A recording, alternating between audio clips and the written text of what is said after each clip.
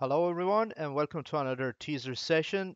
Today, I'm going to be talking about the upcoming tutorials that we're going to have. Let's get started with the first one. In the first one, what we're trying to achieve is to create a half circle in CSS. And obviously, in CSS and in HTML, the only thing you can do is create like a square, or maybe if you add border radius, you can create circles, but it's kind of not possible originally, but by the original way that CSS and HTML works to have like a half a circle, right? Or basically half of anything.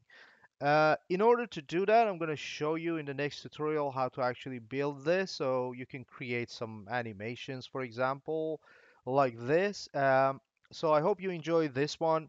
In the next tutorial, I'm going to show you how to actually create like a cloud shape purely in CSS, but also how to kind of create this cool feeling up animation. And um, basically using this, you're going to learn a lot of things about overflow and how to position and also how to create this animation.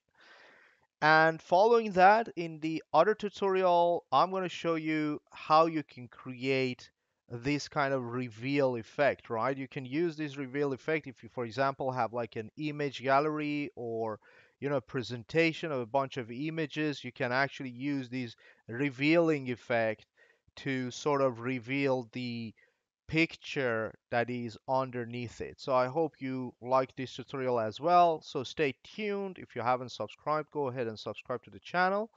And I wish you have a great day and night. See you next time.